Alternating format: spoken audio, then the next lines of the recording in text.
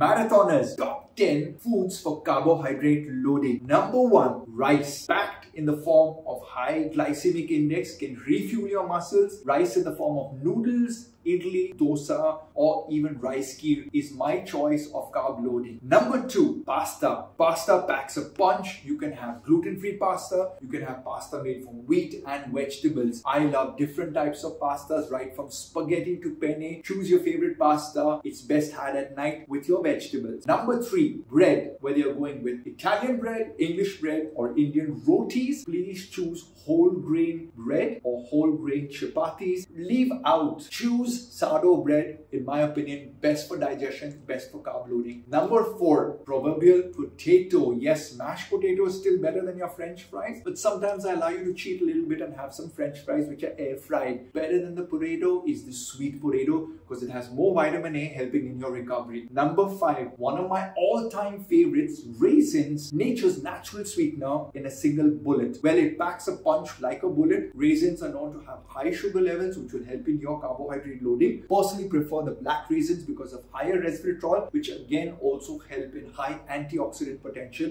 in your runner's blood. Number 6, beetroot is the number 1 in nitrate blasting, where it vasodilates your blood vessels and delivers more oxygen and energy to your exercising and running muscles. Beetroot also contains betaine, which is very important for your liver to help you do detoxification as you build up huge amounts of lactic acid. Number 7, milk. Dadima or your grandmother's favorite. But if you're allergic to milk, switch to curd, or better still, do coconut milk, plant milk like almond, or oat milk. Number 8, figs. Anjeev, you heard me right. Fig packs the highest concentration of carbohydrate and potassium in a small disc. Figs is like a nuclear bomb in a 50 paisa coin. Number 9, dark chocolate. Everyone's favorite, your favorite, my favorite. Put dark chocolate in your hot chocolate, chocolate chia seed pudding. Just eat a dark chocolate bar, or better still, in your coffee, add a tablespoon of cocoa powder. Dark chocolate is known to have isoflavonoids, polyphenols, and above high content of magnesium,